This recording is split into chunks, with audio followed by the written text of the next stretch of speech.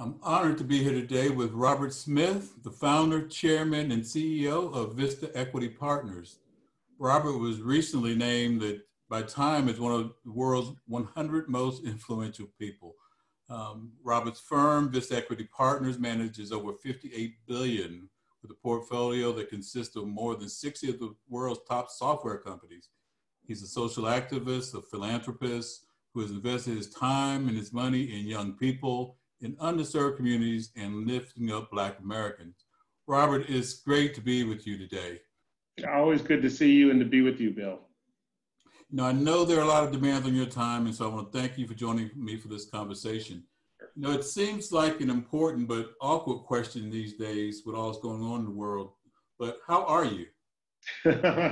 I'm doing well. I think, like all of us, we have become hyper-productive individuals because we aren't traveling as much, so we have access to each other through these, digital platforms on the one hand, and then on the other hand, we're seeing a little more what I'll call fatigue because we're not getting the movement and the motion and probably not as much outdoor exposure. But I'm doing well. My teams are doing well. We are, like I said, striving and moving forward. And frankly, we've had an ability to take on a few other initiatives that I think are frankly going to put us all into a better state of equilibrium as a society. So I'm excited about what the future brings with leveraging our people and our technology. But thank you for asking.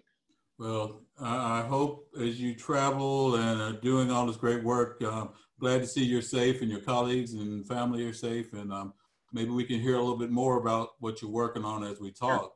Yeah, good. I like to jump in. I've had the privilege of working alongside you over the past few months and was really inspired by the 2% solution. The idea that the best way to begin to reverse corporate America's history of structural racism is for large companies, for big banks to invest 2% of their annual net income over the next 10 years in ways that empower minority communities. Mm-hmm. Really want to thank you for that bold challenge. And I'd like to get a sense from you of how this plan has been received so far. And yeah, let's just start there. I'd be curious to see how much traction it's been getting. Yeah, it's interesting. When I first introduced this idea, the thought, and when you and I were working on, the PPP activity, and I really started to understand through your eyes and through other managers of our CDFIs and MDIs, call it our capillary banking system, the real challenges that you all face. And a big part of the challenge is the undercapitalization on the one hand, and the lack of modernization of the technologies to deliver comprehensive lending solutions, credit solutions, loan management solutions to the communities that you serve. And those are very vital communities and frankly, just undercapitalized. And, in recognizing that, and as you and I and others spent time kind of thinking about it, I said, look, a couple things we need. First, we need capital delivered into this capillary banking system, point one. Second, we need to modernize. And so bringing forward the idea, because I get to work in the intersection of technology and finance, I said, well, why can't companies really bring forward A, capital, and B, wherewithal? And we've been using some of our companies in the wherewithal to modernize this infrastructure. And we said, okay, well, now how do we get capital? And when I started looking at the very large banks and the amount of profits they made over the last 10 years, I said, man, if they dedicated 2% of their annual net income to these, CDFIs and MDIs and driving capital and credit solutions into the communities, it would eliminate, I'll call it, a lot of the access to capital gaps, which ultimately creates safer communities, creates communities that are more robust, and ultimately eliminates a lot of the disparities of first income, then wealth in these communities. And I think that's what drives economic activity now forward, pretty substantially. In fact, we partnered with, McKinsey and some of Eric Schmidt's folks and some folks at, at Dell and Microsoft and others. And as we got the work done, and actually BCG is doing some other work on this, as we started getting this work done, what we realized is if you actually, of course, eliminate this wealth disparity, you create about, $1.5 to $2 trillion of GDP. So now the question is, how do you get that capital into the community. So one of my good friends, John Utendahl, was working with one of his partners at Bank of America, Ann Finucane, and they came up with an idea, and they just got it done. It's called the Equity Progress Sustainability Bond. This is a $2 billion bond. It was 2.5 times oversubscribed. And in essence, it's the first social inclusion bond by a bank. They issue $2 billion, and in essence, it can be used for affordable housing, low-income tax credits, financing supply chains, and putting in tier 1, tier 2 capital into MDIs and grants and funding for CDFIs, et cetera. So now they've done the first one, they're lining up a number of Fortune 500 companies to issue similar bonds to do the exact same thing. So, what started off as an idea of, okay, well, net income, you can actually finance it using these bond structures, which are clearly in demand based on how the commitments were subscribed to. And I'm actually quite excited about that, because now there's a financing vehicle that we can use to really support this 2% initiative. That's really encouraging, and it's an indication that we're actually seeing companies start to push the envelope a bit, because while there's been a spattering of investment over the years in underserved communities, you see the numbers don't change dramatically. We're not closing the gap. It's right. really going to take a step further than we've seen historic movement to actually overcome centuries of underinvestment in communities of color. Right. And as you and I've talked, Bill, one of the most important thing is to put sustained levels of investment into the communities across multiple dimensions, as opposed to a one-time shot of, oh, here's a grant one time. You can issue these bonds literally every 6 months, and there's a return to the investors. What Bank of America did in this case was they actually got minority banks to do the underwriting and the agent, so there's money that went into those institutions. And now you can actually sustain capital infusion into the areas that most need, education, welfare, health, trying to, eliminating some of the capital deserts that truly exist in our communities. So I think about it as a very elegant solution to solving this problem, and you can do it for long periods of time, not just a one-time shot. And I think that's what the key is. Well, you mentioned earlier the work we did with the Paycheck Protection Program, and the important role that, as you so I think aptly termed, capillary banking, the capillary banking system in closing these gaps. I'd be interested to get your perspective on how the initiative that Bank of America has launched can connect with those frontline first responder institutions that are more present in these communities, because as we know, banks control the vast level of resources that can help promote wealth, but they don't have a great history of actually connecting those resources in communities of color, in underserved, high poverty places. So I would think that we hope we can make the linkage with CDFIs, minority depositories, as you've been working to strengthen that capillary banking system. Yeah, and I am seeing what I'll call the connective tissue form and now being strengthened. For instance, out of this work, the Business Roundtable convened a group to focus on a number of areas. And one of the areas that I got to co-lead with Jamie Dimon was focused on finance, our finance subcommittee. And out of that, we said, okay, what are the things we need to do to enable this capillary banking system to be more effective? And what's come out of that is actually pretty impressive. First thing is an investment and provide technical assistance to Black-owned and run and Latinx own and run businesses. How do you now start to drive ongoing mentorship, support?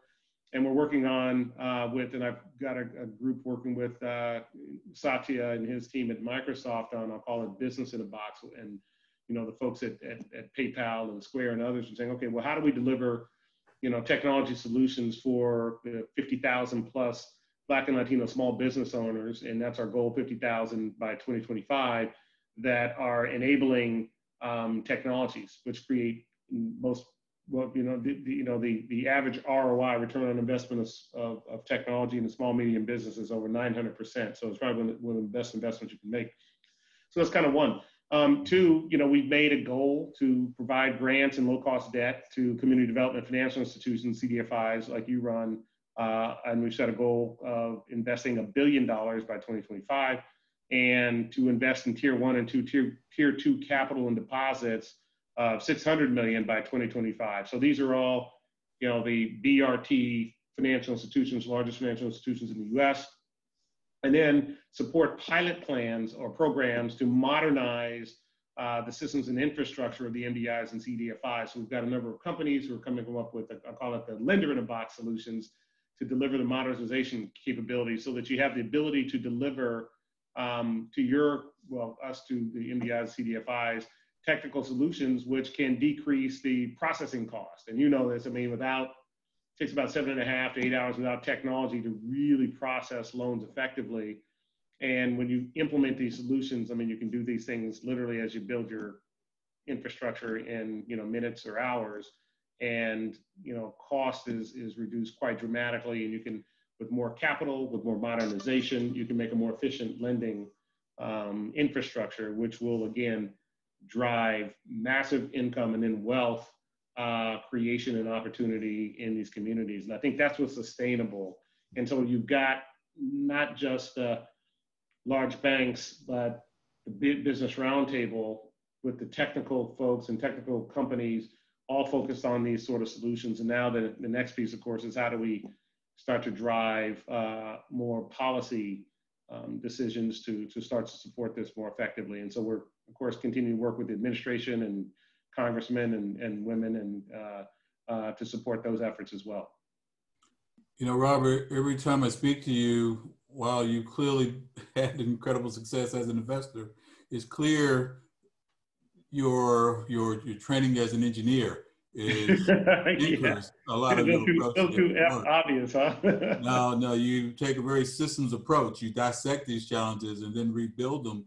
And when you talk about the CDFI sector, I think it's really important, and you bring a great perspective to this conversation, because often conversations around CDFIs and MDIs, particularly those in places like the ones I serve. I work in the Mississippi Delta, the Black Belt of Alabama, some of the poorest places in the nation, and there's a narrative around lack of capacity. Well, it's a lack of investment.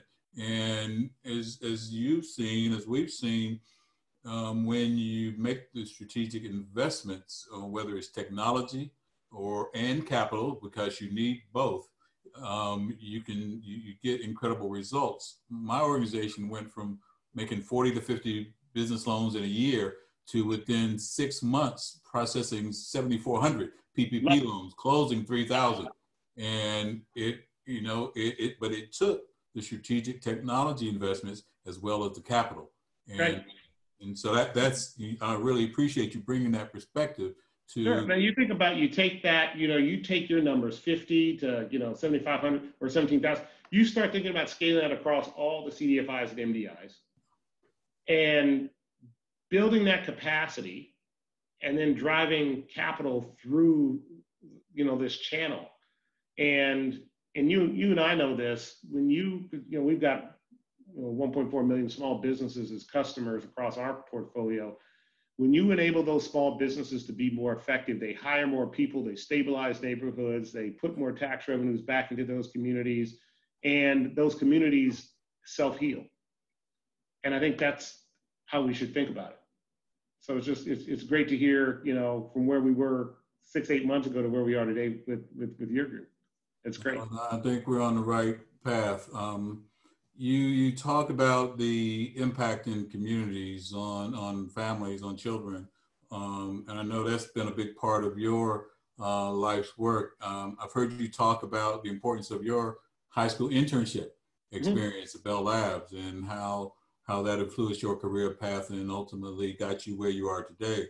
Can you talk a little bit about why these opportunities, why internships are so essential to creating a high qualified, diverse pipeline of talent? Sure. You know, where I grew up in Denver, Colorado, I grew up at a time when computers were just getting introduced into the schools. And today, you know, when you think about it, we have computer capacity that's really available everywhere. The question is, do kids have access to it? And so, you know, we're working on solutions. We've got some partnerships that are becoming quite effective, actually, with the BRT and others to say, okay, how do we actually deliver, you know, through these bonds, for instance, the last mile gap for students to gain access to computing capabilities. We have to, as a country, unleash the capacity of our people. We have to unleash the capacity of our young people. And the best way to do that is give them access to computing power, point number one, and then instruction, point number two. And then the third thing, which is really the overlay of that, is mentorship. You know, I had a great experience working at Bell Laboratories when I was 17 years old, and I had a mentor who was in his 60s. And the relationship of having a very senior person with experience and an interest and a desire to if you think about, give forward knowledge, information is critical. And I credit him in particular with helping me discover the joy of figuring things out, which is, again, one of the things that I embrace as one of the tenets of, a life well lived, is enjoying, solving complex problems in that context. And I think what we've been focused on now, we built a platform, InternX platform. We've got 12,000 or so African-American students and Latinx students. And it's, of course, because of the way it's built, we can kind of have hundreds of thousands. And then partnering those with companies. And beyond just, okay, here are some students you can choose from, you actually have to, as a company, go through modules of training and how to become a good mentor and how to become a good supervisor for these students, especially in today's time when we have distance internships. And then the students that we have, I think now 65 modules, learning modules for those students to go through. Some are very technical and some are actually a little more EQ oriented around how to engage in an environment that you're not familiar with. And it kind of gets back to your third part of your question, which was, I grew up in, like I said, a neighborhood. My parents were teachers, and we had no real engineers in our community. So what does an engineer do? And it wasn't until I actually got a chance to see what an engineer does that it made me excited to pursue that as a career. And I think it's important that we provide access and exposure, but not just, don't get me wrong, I think a one-day visit to a company is, but sustainable engagement, which is an easy thing to do in this digital world where we engage today, to give those kids a chance to ask the questions and hopefully discover the joy of figuring things out. Well, really appreciate how you have paid it forward. And as you said, in addition to the exposure, there are real financial constraints that limit opportunity for communities of color, particularly our children. And as we've seen the enormous amount of debt on families, particularly in minority communities, rise. I'd like your thoughts on what can be done in terms of helping students overcome these obstacles. You've made investments in HBCUs. I'm trying to find the Robert Smith for Mississippi Valley and Alcorn and Tougaloo here in our region, but you clearly have zeroed in on this as an important issue. But what are your thoughts about what can be done in terms of helping students at HBCUs address student debt? Sure, and this, a lot of this came out of, as I made the gift at Morehouse and really realizing, the challenge that a lot of our students have. They come out of school with a little more debt, about $7,500 more, and then unfortunately, because of the, income gap and wealth gap, i.e. their parents typically don't have assets, houses, or financial assets that they can pay college. These kids end up borrowing more and having more to pay back, 5 and 8 and 10 years later. and it's debilitating. And the most shocking statistic that we learned in this work is over 60% of African-American wealth goes towards servicing student loan debt, and which is just appalling. And when you think about it, most of that capital goes, for the most part, back to the federal government, because a lot of them are federal loans, Parent Plus loans, et cetera. And African Americans traditionally haven't participated in some of the other wealth acquiring mechanisms that the federal government has provided over time, Homestead Act, Southern Homestead Act, GI Bill, those sort of things. And so they don't have the generational wealth to support that next generation of engaging in, the uplift. And most people know that, a college education has traditionally been the biggest, uplift from a wealth perspective in America. But if you're burdened with this debt, it's just almost impossible to overcome in a reasonable period of time. So what we've now done is we launched about a month ago a thing called SFI Student Freedom Initiative. We're doing our first launch with 11 HBCUs. We funded it with a Fund 2 foundation of $50 million.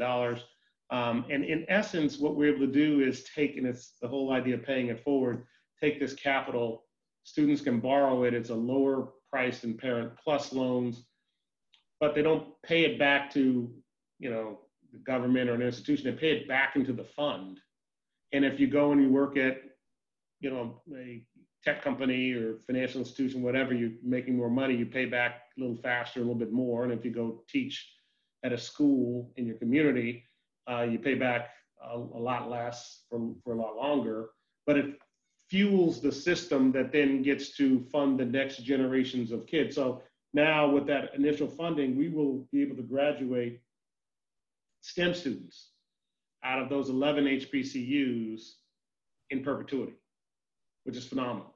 And as we raise the additional $450 million, we'll be able to support all STEM students out of all HBCUs in perpetuity.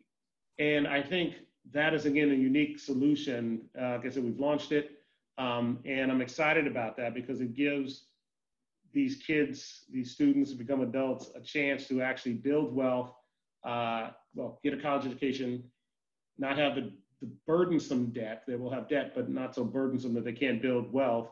And it gives them some flexibility to not just go work at a job that pays a salary, but potentially go and become a teacher and drive that, STEM education back into the communities very directly. So that's why I'm excited about what this initiative is.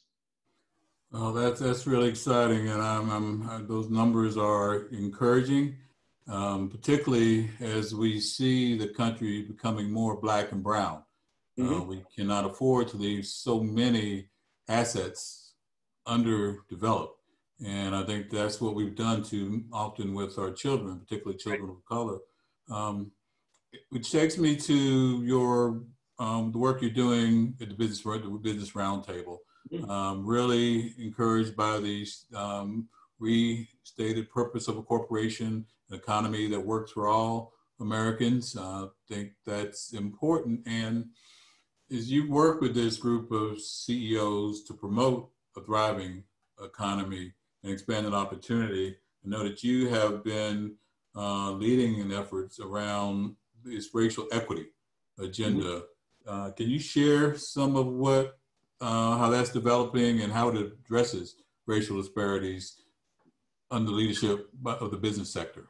Yeah, I'll tell you. So Doug McMillan over at Walmart,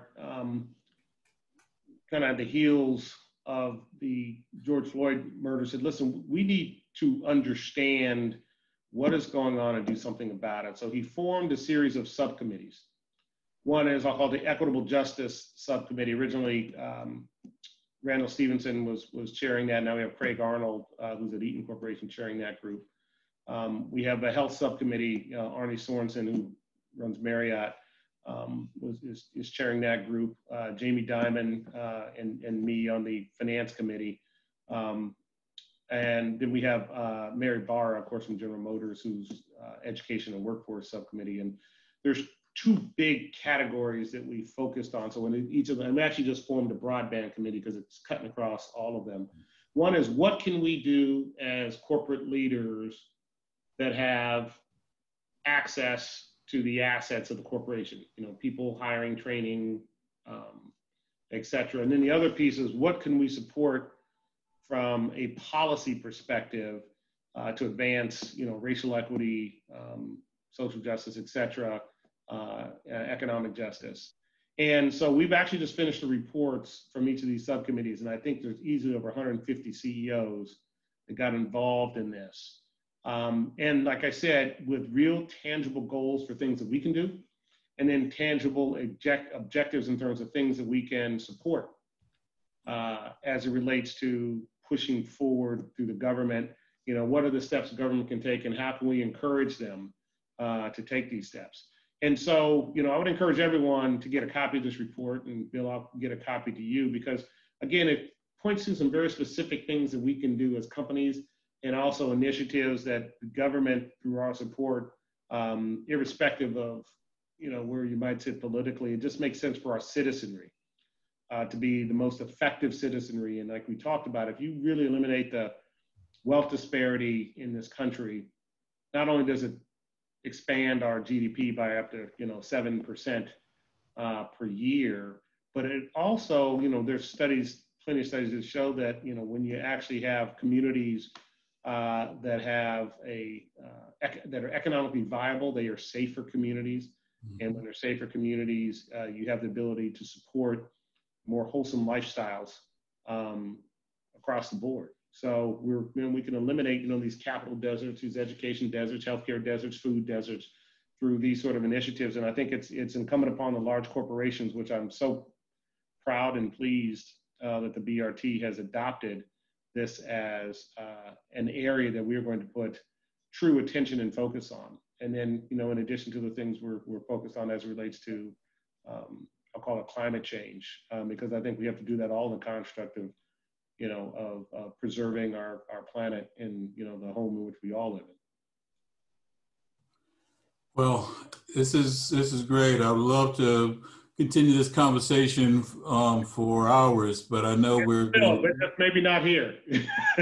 we'll take it offline. But I really, what you said really connects with me. We were started here at Hope by Rob Walton, Sam Walton's son, who recognized that his interests align with the faith of the people in the communities where they live and work and where they rely on to buy their products. And I think that alignment between our interests is the only way that we can really get through and these challenges and get collective action at the level that's needed. And so I really love your perspective as we wrap down. Are you optimistic? Do you see the corporate community using their position to, as you said, influence policy, but also their own practices to close these gaps in a way that will actually get us to that more perfect union? So when I think about it, am I optimistic? Generally, yes. You know, I see the work that's happening at the BRT, and I'm optimistic about that. There's, you know, I don't know if you know Treasurer Wooden in the state of Connecticut. He has convened a group of investors, and these are largest investors in the world. These are, you know, public market investors, you know, from the BlackRocks, AllianceBernstein, all those sort of firms. And he has challenged them along the same lines and saying, you bring your heft and your power as investors to these corporations and say, here's what we want from you.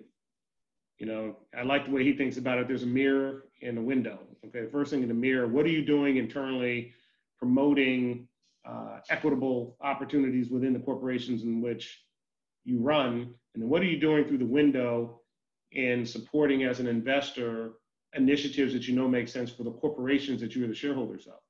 Mm-hmm. And when I think about the corporations, when I think about the shareholders, I think about the employees that make up the community. And I think about the broader community of teachers and, you know, firefighters and healthcare workers, police officers, et cetera. And then you have government.